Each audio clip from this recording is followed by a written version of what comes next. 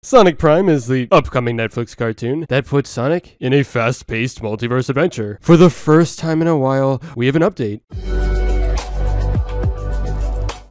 So not everyone can see it yet, but whether it be on the Netflix app or in other countries around the world, Sonic Prime's rating was revealed. TVY7. From the official description of the rating, we know that these shows are designed for kids age 7 and up. That could mean the target audience skews younger, as opposed to TVPG, which was a part of Adventure Time and regular show. Some fans aren't too happy about Sonic Prime's rating. With this awesome multiverse storyline, and a shift in tone from what came before, you'd expect something a bit more mature, right? At least, that's what I understand from the concept art. However, even when the Y7 rating feels like a step in the wrong direction, here's the truth. It's not actually a major indication of what Sonic Prime will be. If you want to know what I mean, just look at the other shows in the same category. When it comes to Sonic, you got X and Boom being Y7.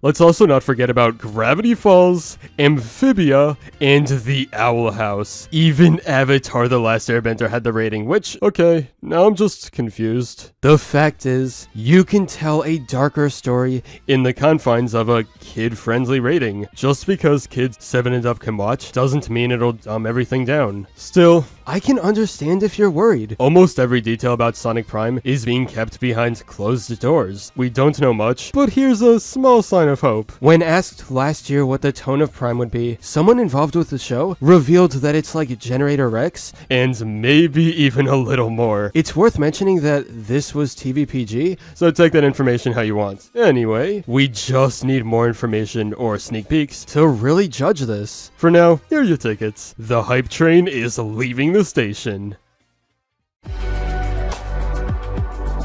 But anyway, that's all for this video. Subscribe for more awesome cartoon videos. Give a thumbs up and comment below, let me know what you think. Thanks for watching, and I'll see you guys next time.